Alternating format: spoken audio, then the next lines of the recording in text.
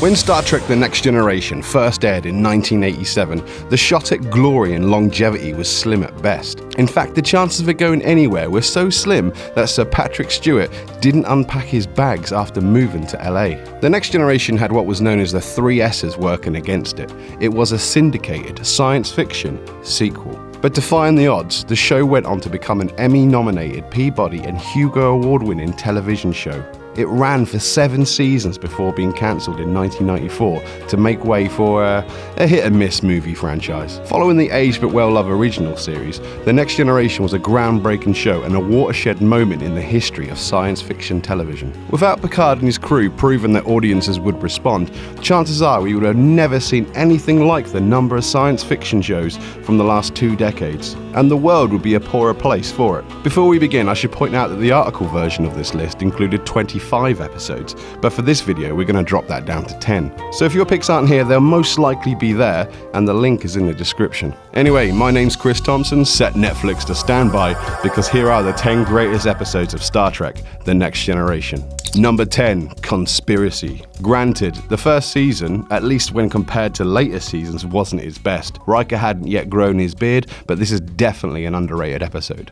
An almost early draft of the Borg storyline, the story involves an invasion of the Federation by parasitic bug-like creatures. Breathing through a quill on the back of the host's neck, the parasites invade the bodies of high-ranking Starfleet officers and weaken the Federation's defenses from within. When the Enterprise returns to Starfleet headquarters, Picard finds out there are 3 high-ranking admirals that have been infected and have cornered him and Riker, leading to probably one of the most goriest shootouts in syndicated television history, including an officer's head being blown to bits by Picard and Riker.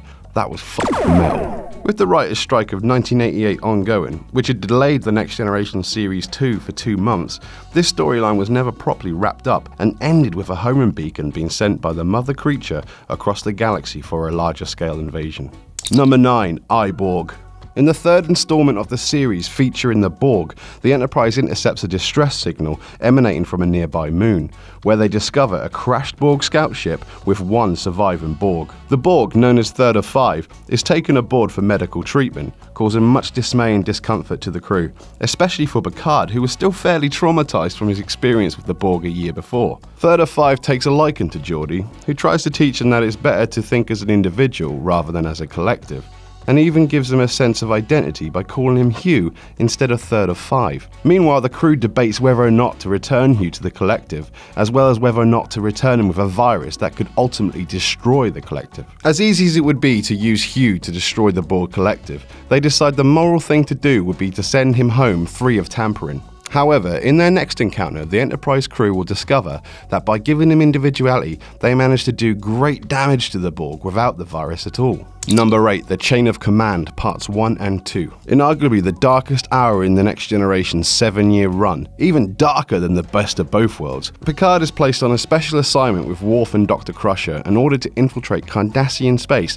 to seek and destroy any metagenic weapons, essentially a prototype for a Cardassian bioweapon on the planet Celtris 3.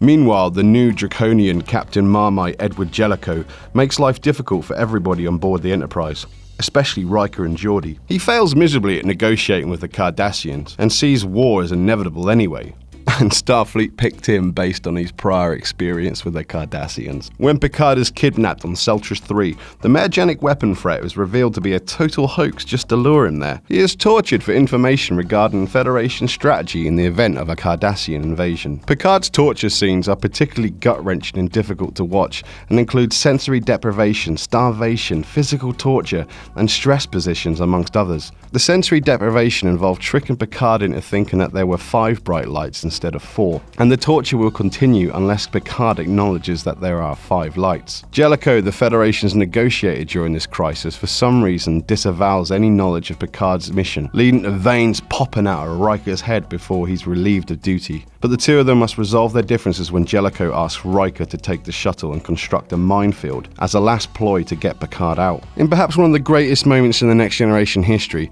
as Picard is released, the last thing Picard does is defiantly yell at his Cardassian captors, "There are 4 lights." Number 7, The Measure of a Man, Paying homage to the famous US Supreme Court case Dred Scott vs. Sanford, Season 2's The Measure of a Man is considered by many Trekkies to be the first truly great episode of The Next Generation. Oh, just look at him.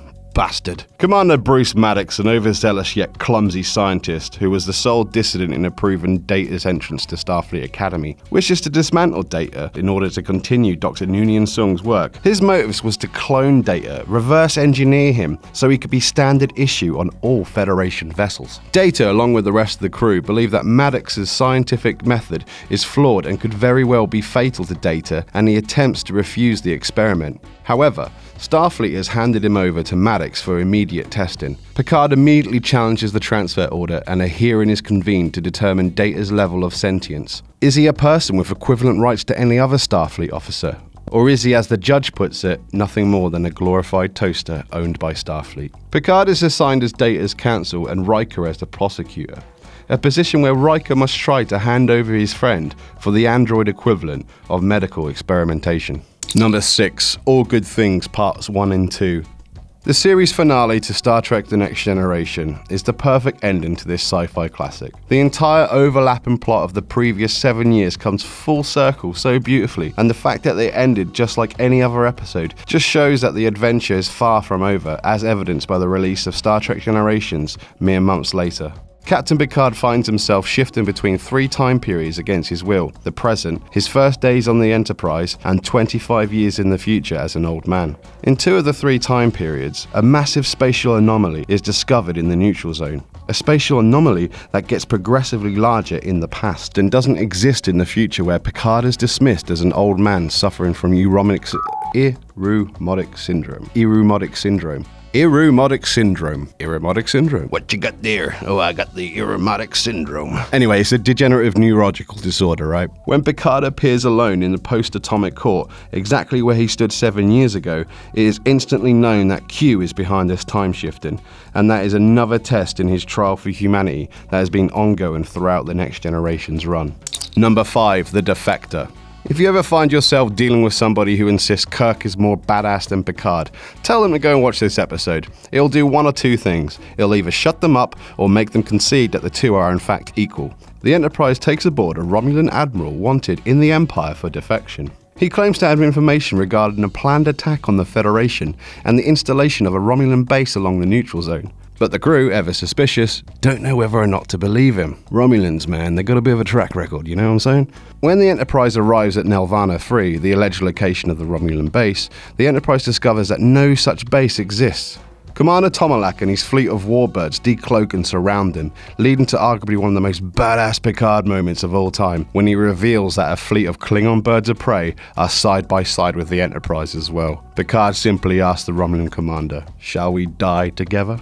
Giant dangling space balls. Number 4. Q-Who. A lot of people consider The Measure of a Man to be the first truly great episode of The Next Generation, and it was fantastic. But if you like a lot of explosions and a lot of special effects and a lot of action, you may just disagree wholeheartedly. Because for you, it's probably this episode where The Next Generation finally found its place. The omnipotent Q returns for another laugh, hurling the Enterprise 7,000 light years away to their first encounter with the deadly Borg. Trying to prove a point that the crew needs him, and they aren't nearly ready enough for what faces them out there. Q's actions in this episode provoked a debate amongst fans that still rages on over 25 years later. Is Q really a bad guy, or is he like a concerned parent imposing tough love on his children? Picard even says himself, maybe Q did the right thing for the wrong reasons. Personally, I count myself amongst those that would love to see John Delancey return as Q, just to piss Picard off one more time. Number 3. The Inner Light. Even though not many people can resist a fast-paced, morally ambiguous, even violent episode of The Next Generation, similar to I, Borg, which premiered the week before this, the drama in The Inner Light is quite literally perfect. The Enterprise encounters an ancient probe adrift in space. When a beam of light incapacitates Picard, he wakes up over 1,000 years in the past as Kamen, a respected member of a small community on the planet Catan. And he has run a high fever and suffers from delusions of grandeur, notably the delusion of being Captain Jean-Luc Picard of the Federation starship Enterprise. Over the course of the next 25 minutes, Picard lives out an entire lifetime as Kamen, eventually coming to terms with the idea that Catan is in fact his real home. He has a wife, children, and a grandchild. However, he discovers evidence that a supernova is imminent, and in his final moments he witnesses the very probe that he saw years ago being launched to seek him out. Number 2. Yesterday's Enterprise. In what was the closest thing we got to a mirror universe episode of The Next Generation, at least until the Tipton's graphic novels, the Enterprise C, destroyed over 20 years ago, is found adrift in a time displacement, causing history to be dramatically altered. No Worf, no Troy, Tasha is alive, and the Enterprise is a hardened battle cruiser. The presumed retreat by the Enterprise C during a rescue mission at a Klingon outpost results in 20 years of war between the Federation and Klingons. The Enterprise survivors adjust to life in the future and the consequences of their actions, while debating whether or not to return to battle, certain to be destroyed. But before they can, Captain Garrett of the Enterprise C is killed in a surprise Klingon attack, meaning that history cannot possibly be fully restored. After finding out she is in fact dead in this timeline, Tasha returns with the Enterprise C, man in tactical. In the midst of a massive firefight resulting in the Enterprise D's destruction, the Enterprise C withdraws into the time displacement, restoring the original timeline, however leaving the crew of the Enterprise D with no memory of the events. The events in the displaced timeline, however, will have long-lasting effects throughout the rest of the series, in particular how Sela came to be. Number 1. The Best of Both Worlds Part 1 and 2. Probably, nay scratch that, the greatest episode in the entire Star Trek franchise, and ranked by TV Guide as one of the top 100 television episodes of all time. The Borg ship we encountered a year prior finally enters into Federation space, months ahead of their estimated arrival. Destroying a Federation colony and several starships, the Borg make it perfectly clear that their presence is a deliberate act of war. After a game of cat and mouse with the Enterprise, the Borg managed to board the ship and kidnap Captain Picard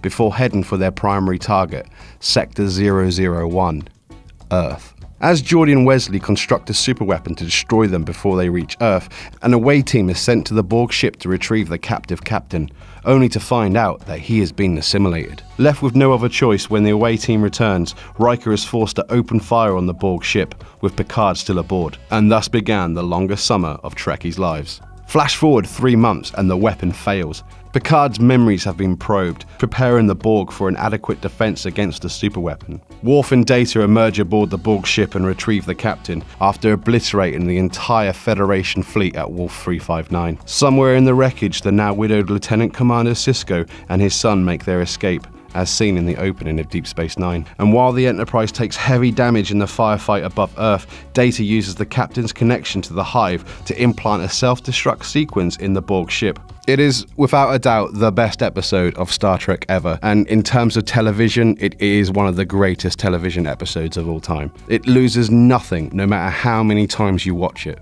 And that's our list. Did we miss your favourite episode? Share your own picks in the comments below. And just as a reminder, this list was originally 25 episodes, and I've put a link to the article in the description below, if you want to go on even more of a deep dive. Why not follow me as well? Edit Chris Edit. I've been Chris from WhatCulture. Be excellent to each other.